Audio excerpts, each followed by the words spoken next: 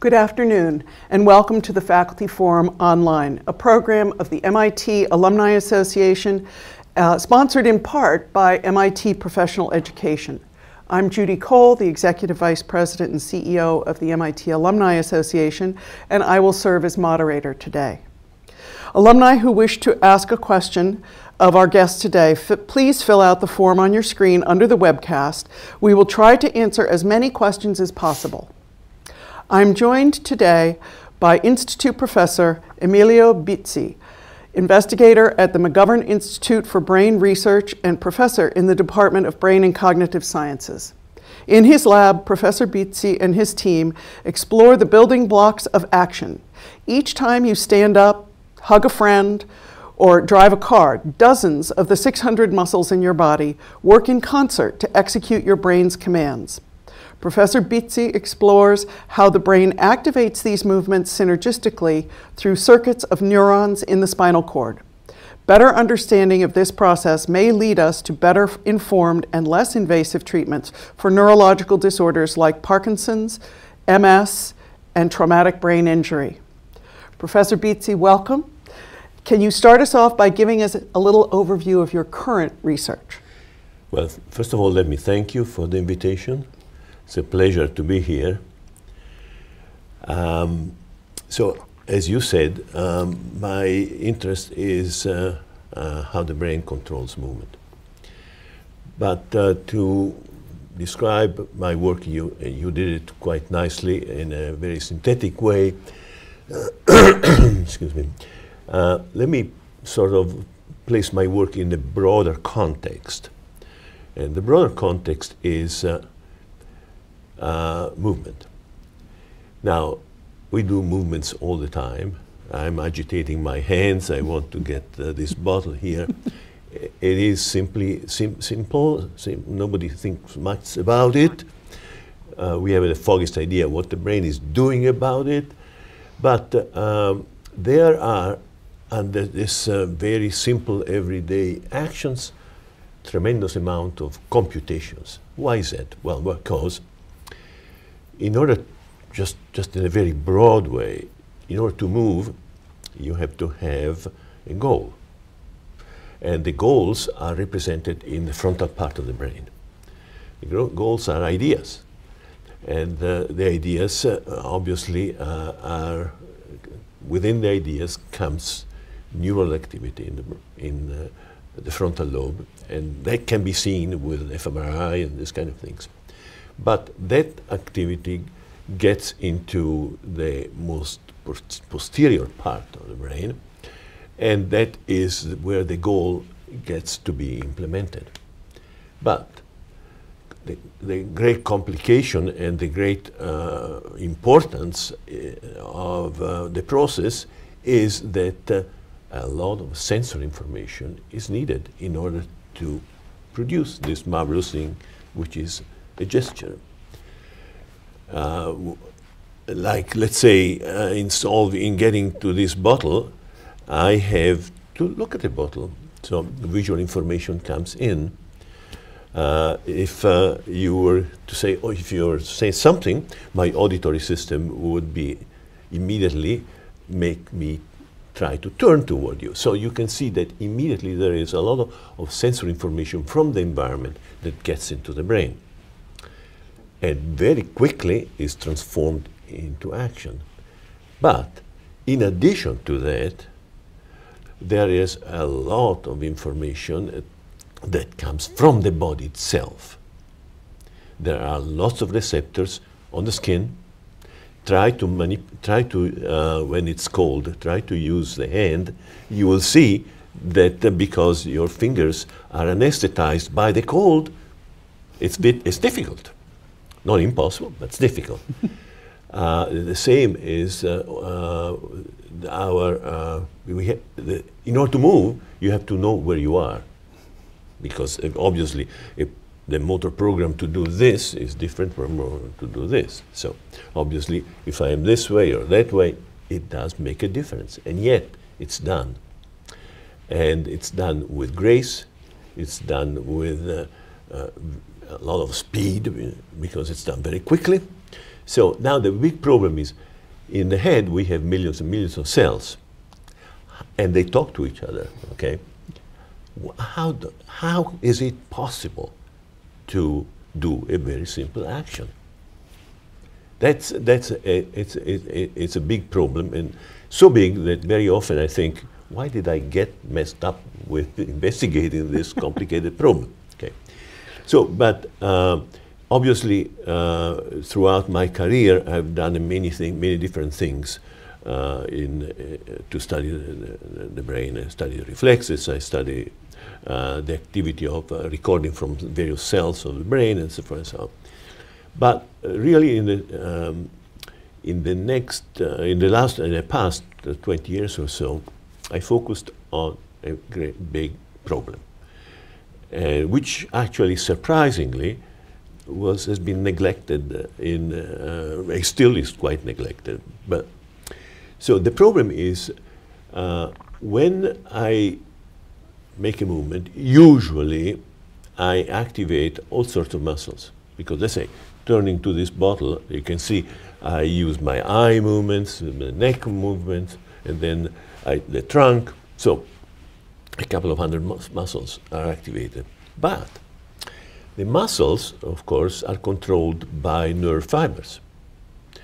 And the nerve fibers don't just control the muscle, but they control all the muscle fibers. So there are thousands of signals that go to the muscles. So if you consider all the muscles together that are activated even when you do simple things, you see that the space that the central nervous system has to control is gigantic. So there is this redundant, enormous space. Okay, how these millions of cells handle this space? There must be somehow, given that we move very quickly in relationship to the world and so on, there must be a way that nature has found to simplify this process. And that is what I've studied. And it came out, actually, of a serendipitous... I was investigating with my colleagues the spinal cord, and really wasn't very clear what we were doing, sort of exploration. So it came out that there are areas in the spinal cord that when they are activated, they activate the muscles, but they don't activate just all the muscles. They activate the muscles in groups.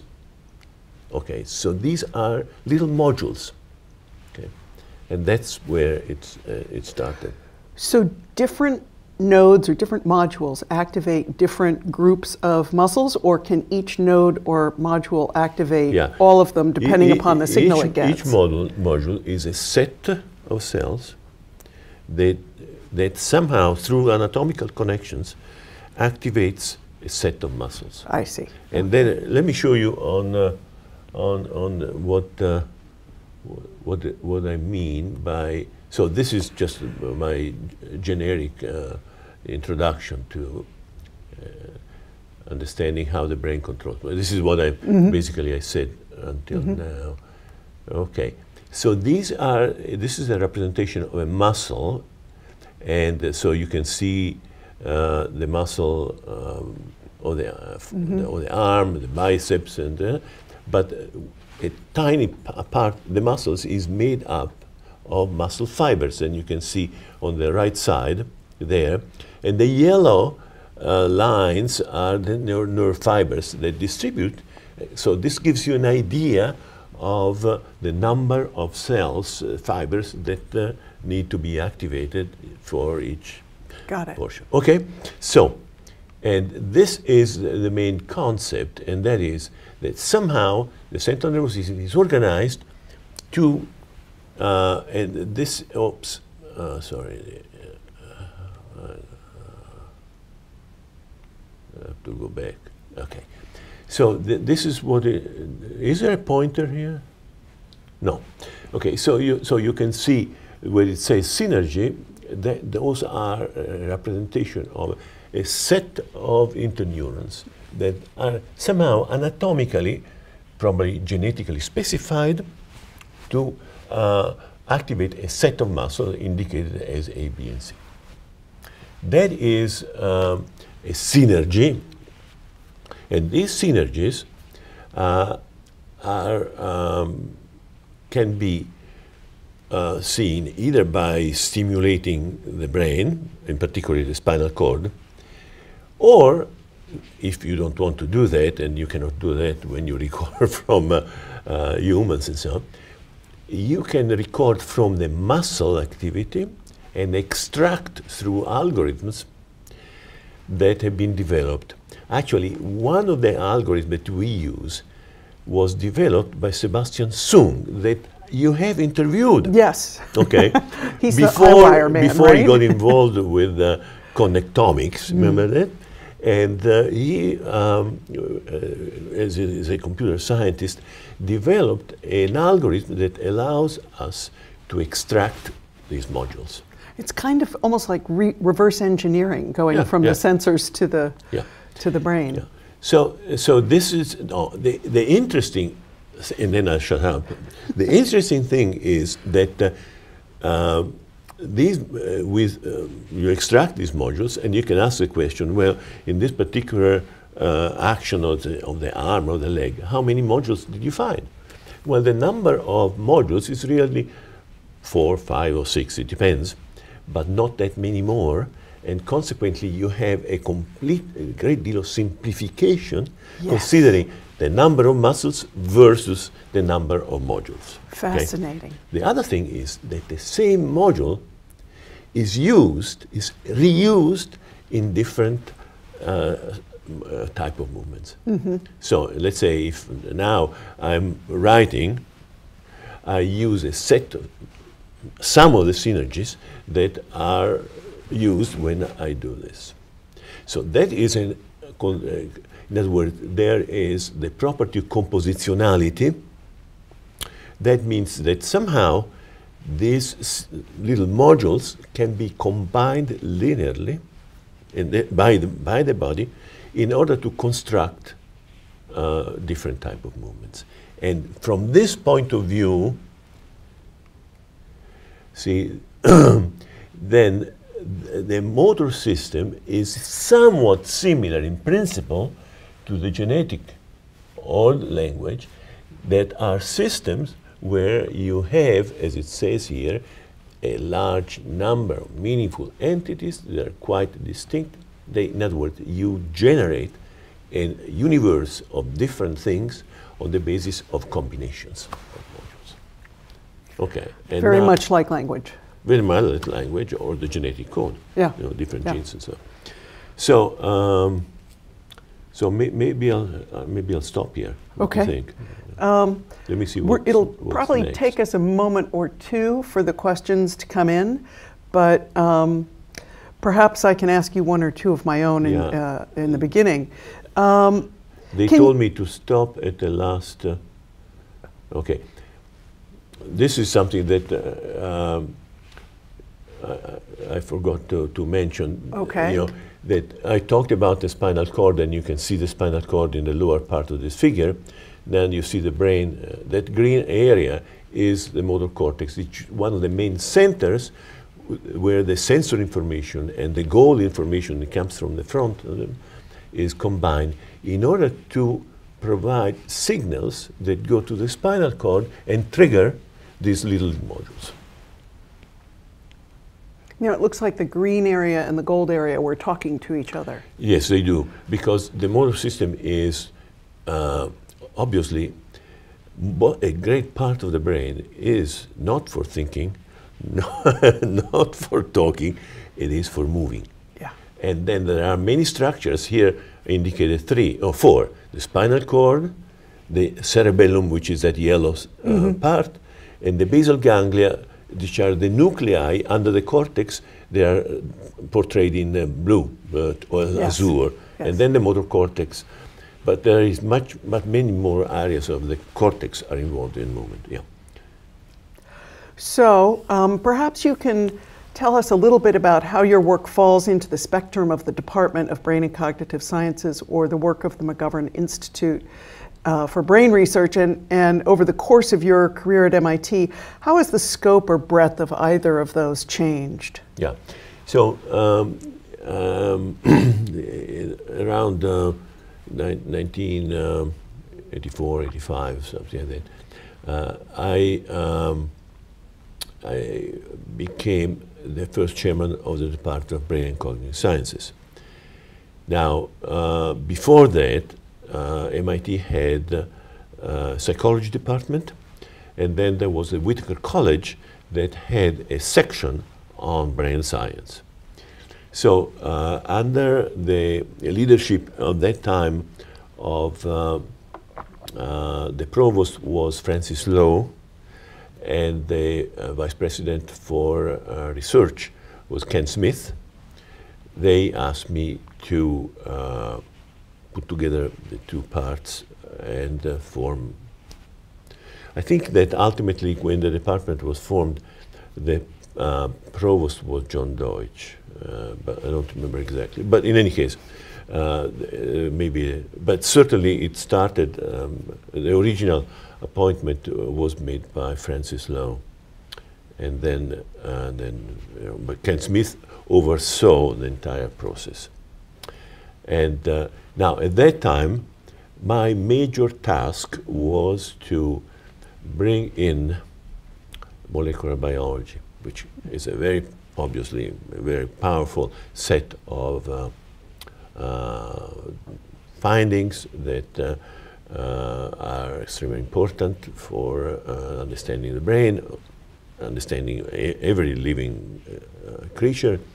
And so this is what I did because in this agreement of putting together psychology and Whitaker College neuroscience, there were a number of positions. Mainly these positions went, most of them, to establish the molecular biology, the neurobiology. In other words, to understand the genetics, the biophysics, and so on. And that is that line of thinking continued with McGovern, because McGovern also has made a number of appointments of people that come from molecular biology and genetics. And so there is now a balance between people that are interested in systems, visual system, motor system, and so on, versus people that are interested in the basic machinery of the brain. Why it's so important? Well, because nowadays people use techniques that come from physics, from molecular biology. There is also all this ability to change the genes and getting transgenic animals. That's very important.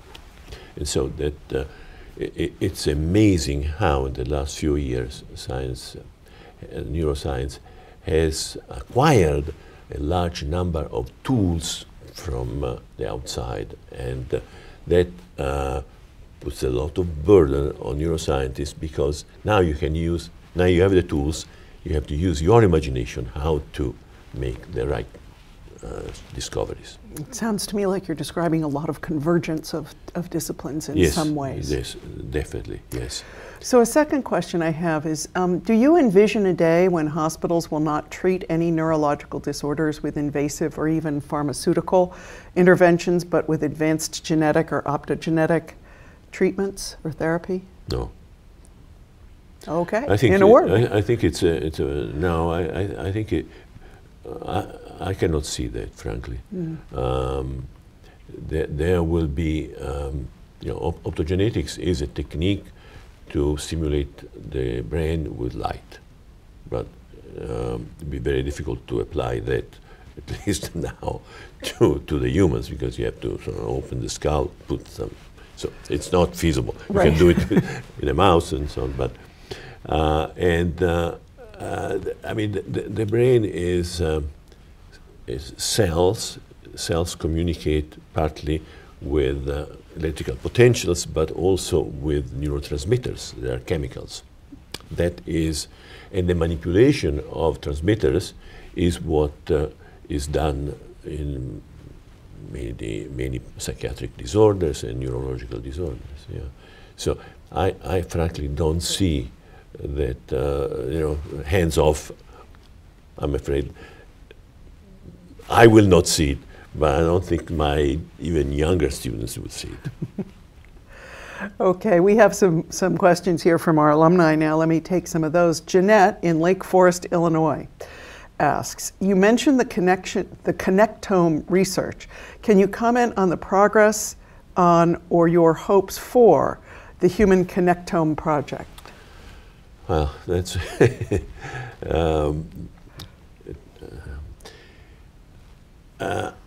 I'm a a great believer that the anatomy, that is the architecture of the brain, is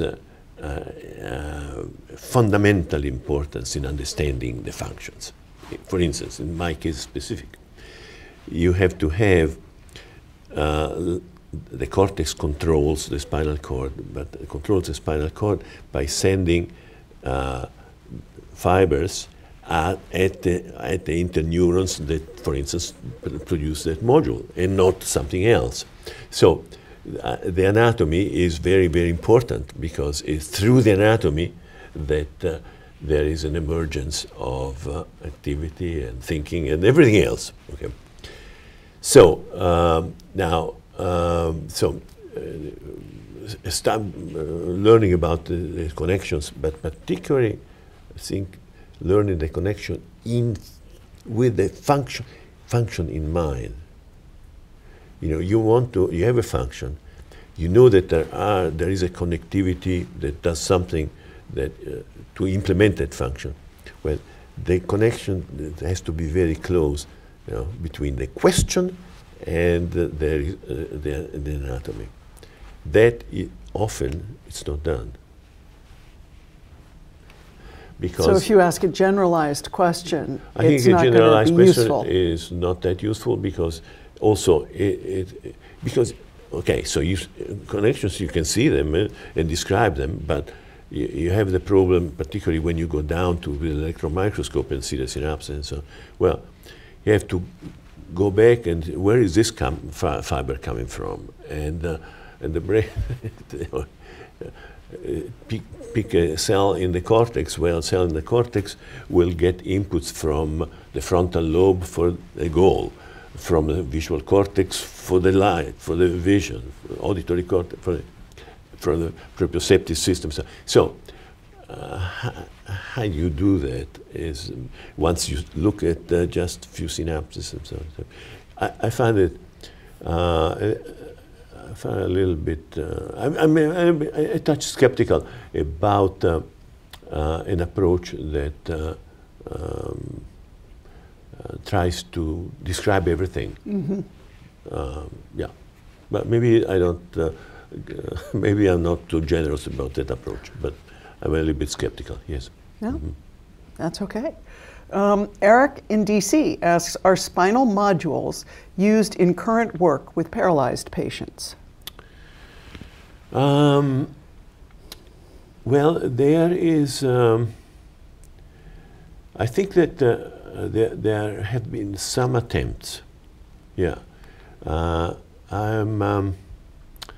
I'm not that up to date on the most recent things, mm-hmm. because I have not seen them. But there would be something that would be definitely worth exploring. First, I think in animals, it's not a simple thing. Mm. And the reason is that in the spinal cord, things are very much intermingled. And so to stimulate the to stimulate, you have to stimulate electrically with microelectrodes implanted and so on. It gets to be quite complicated. So isolating individual modules to be able to stimulate them would be. It's possible. It's possible, but it's very difficult then to avoid the spread of current to other modules and so on. Right, Yeah, right. So, yeah. So this next question is an interesting one, and it triggers in my head a presentation that I saw only last week out of a lab in the Media Lab. Elisa in New York is asking, what is the state of research on motor neuroprostheses? And the presentation I saw was one about bionics, which I guess is kind of Yes. neuroprostheses. Yeah, that's an interesting, very interesting question, because I have a very strong opinion about that.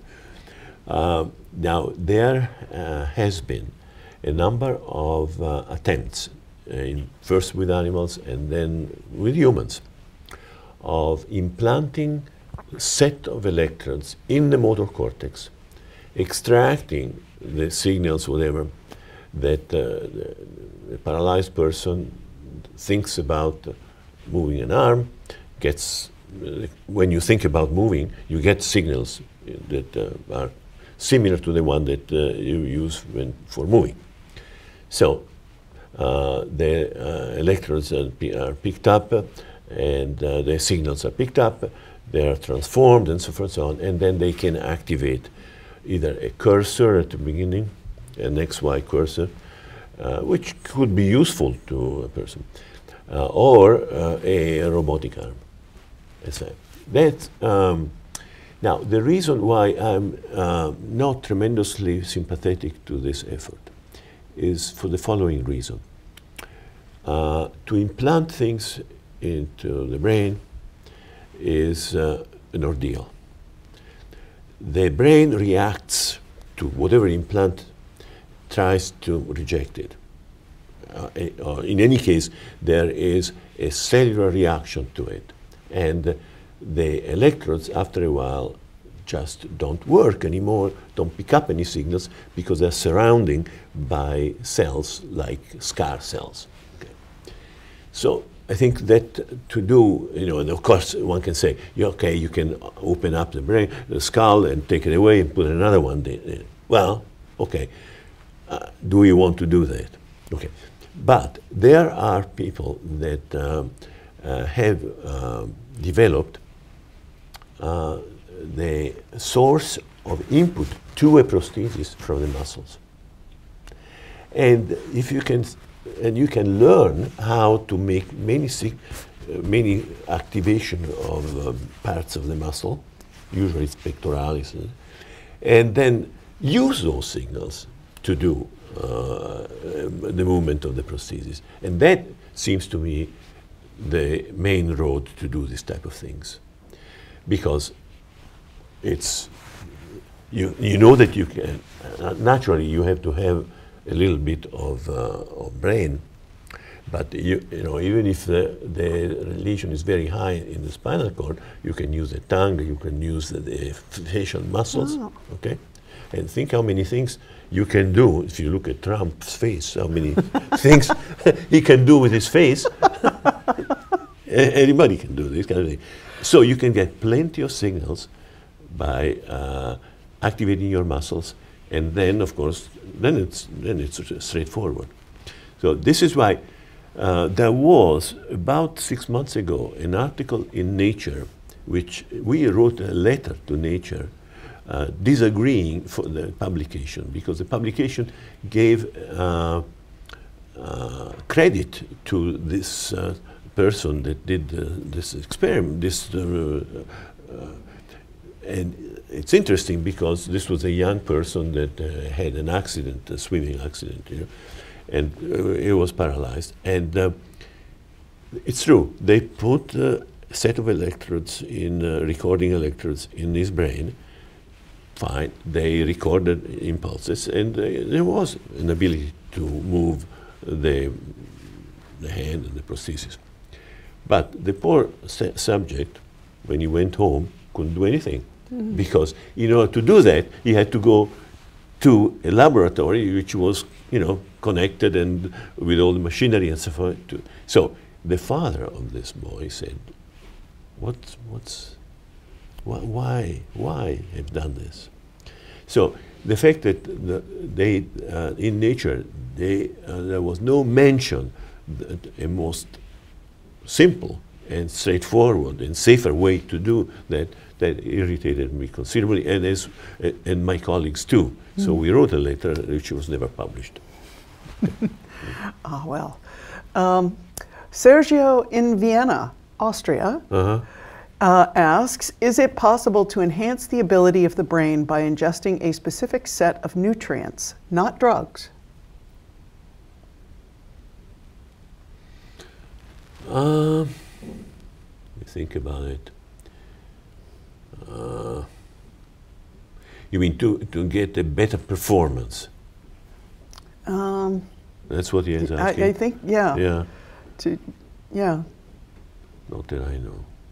I mean, the normal nutrition, of course, contains all sorts of ions and vitamins and so forth and so on, and that's plenty. Maybe Yeah. what he's asking is, are there any specific foods or nutrients that are sort of more powerfully important to the brain?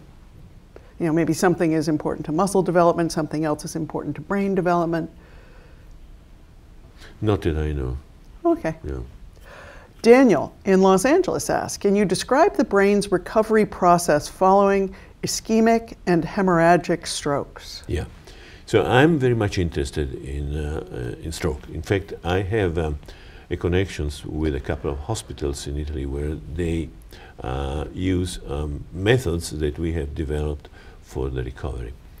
And I'm very much interested in trying to apply and to utilize the techniques of modularity in order to improve the current way of recovery.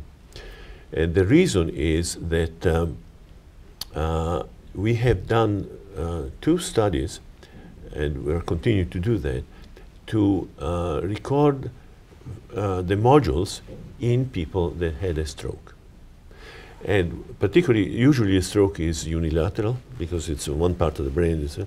And so by recording this modules, the synergies, from the intact arm versus the affected arm, you can say, well, you know, what is it that should be attempted to put this affected arm in a situation similar to the good arm.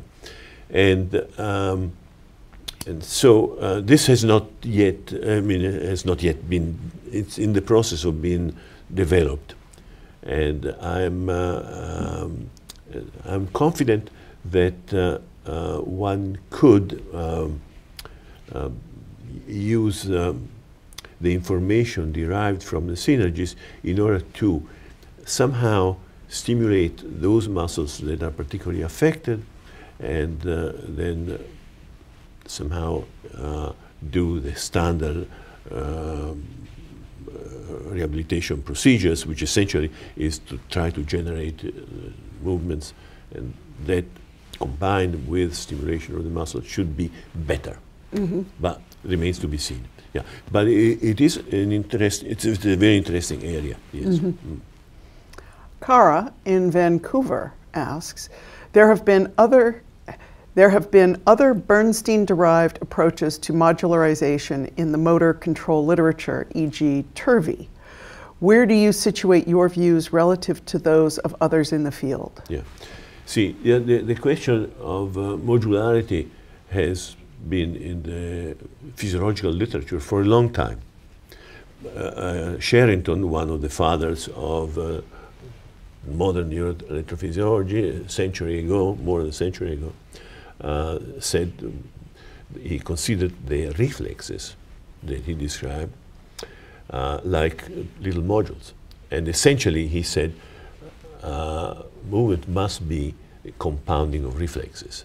Well, that's a very narrow view, of course, because we are much more than reflexes.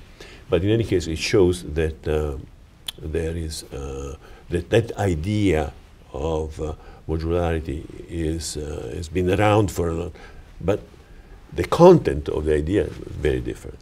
Okay, and so so this is, and then throughout the history there have been a number of people that talked about modularity under different conditions. Like, for instance, my colleague Neville Hogan here in mechanical engineering, he talks about modularity because he sees, particularly in patients recovering from stroke, that the movements are fragmented in little chunks, and those chunks could be considered modules. Yeah. Mm-hmm. So the question is to define them, make sure that you describe very precisely what you're talking about. Thank you. So Tomas in New Haven, Connecticut says, seemingly new and unexplained conditions affecting children's and adults' motor skills alike have made headlines in recent years. Do you think we're just better at detecting these conditions and that they've been around for centuries, or are they indeed new? Now, he doesn't say what are these conditions. No, and I'm not sure I know. I would imagine that he's referring to those children that have motor disorders, which are usually called motor cerebral palsy. If it is that has not yet been explored from the point of view of the type of modularity that I'm talking about. Mm. And that is quite a frustrating field. Lots of attempts have been done, particularly by surgeons, to modify the tendons, insertions, and so on, try to gain some better function. But it's an awful complicated thing to, yeah. Yeah. Mm. What we don't know about the brain is so much more than what we do know about the brain. Absolutely. So another question from Vancouver. Brian in Vancouver, British Columbia asks, you often discuss spinal modules. Are non-spinally mediated movements, such as those of the face or oral tract, controlled in the same way? And what is the role of the peripheral nervous system and biomechanics? Yeah. That's so there is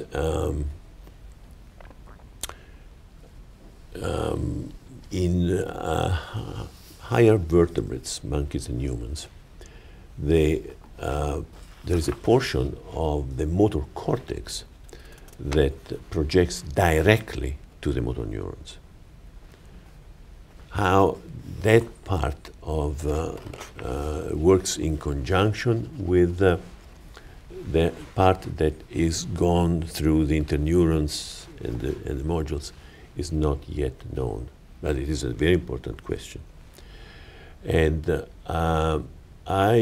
when I say what I've said about movement being constructed by combination of modules and so on, are there other ways for the central nervous system to move? Absolutely, yes. I don't have experimental evidence, but it's obvious that if I move a finger this way, there's no synergy. There's just a couple of muscles that. So, obviously, there is a way to produce, although I have no direct evidence of that, I'm quite sure that there are ways for the central nervous system to bypass the spinal cord, interneurons, and so on. Okay, now the other thing about the biomechanics, this is, there are people that, and some are my friends, and some are people that were in my laboratory, that give a lot of emphasis on the biomechanics. And, and they're right and wrong, in a sense that it is absolutely true that as a system, motor system develops, the muscles have to take into consideration the biomechanics. It's obvious. And so the in the shaping of, because probably the muscle motor synergies are, something that it's developed as the baby starts to to move. So obviously the biomechanics has an influence on shaping the, to my mind that's obvious. Now about the sensory, the investigations, the most recent investigations show that the interneurons that I've talked about that somehow generate the synergy, they receive descending and same cell and peripheral sensory input. So it's quite obvious that there is a lot, and we have done also experiment in it, there is a lot of tuning of the synergy that comes from the sensory system. So that makes it all the harder to really understand deeply. Yeah, but in the nervous system, the expression ultimately, what's seen as simple behavior, is a result of a very complicated balance of things that come together, fortunately, happily, and so it's never one thing, excluding everything else. No, it's always movement is an emergent property that makes use of this or that, but makes use of a lot of things. That is sensory input, motor, biomechanics, and so forth. So, yeah. You're just studying the one part of it. Yeah, but you have to take into consideration that ultimately when you talk about the actual movement is a result of lots of things. Right. Yeah. Of course, there is something that's more important and something that's less important in certain circumstances. In other circumstances, the sensory system can prevail. That's all. So Liz in Philadelphia asks, are you hopeful that advances in deep brain stimulation will advance research on conditions like dystonia? Yeah. Well, these things are worth exploring, deep stimulation. There was one case very successful, and that the deep stimulation of a nucleus of the basal ganglia called the subthalamic nucleus. The stimulation of that nucleus makes a Parkinsonian patient almost paralyzed, almost without movement, makes him go around and dancing. I've seen friends that were reduced, practically couldn't get out of their house anymore, and so on. Once they got these electrodes implanted, and it's a little bit of luck where exactly they have to be placed by people that are very experts in controls and so forth. But once they're placed in the right place, and then for 10 or 20 years, wow, they're working. After a while, no. This is why they are not implanted in very old people, because it's too dangerous to do it. They're implanted in relatively young Parkinsonians, but you try to wait until, because they don't last. They last a considerable amount of time, but not. Yeah, you want to wait as long as you can, so that you get the maximum. Exactly. It's like functionality. prosthesis in the knee and in the hip. Yeah. Yeah. I'm afraid we are out of time, so on behalf of the MIT Alumni Association, thank you, Emilio, for continuing to inspire with your research, and thank you for your enthusiasm in sharing it. So for our viewers, I want to thank you also for joining us today. We got to many of your questions, but maybe not all of them. If we did not get to your question, we will pass it on to Professor Bizzi after the webcast, and you can share other questions or comments on Twitter using #MITBetterWorld. You can also view an archive of past faculty forums online by visiting the Learn section on the Alumni Association website. Thank you all for joining us.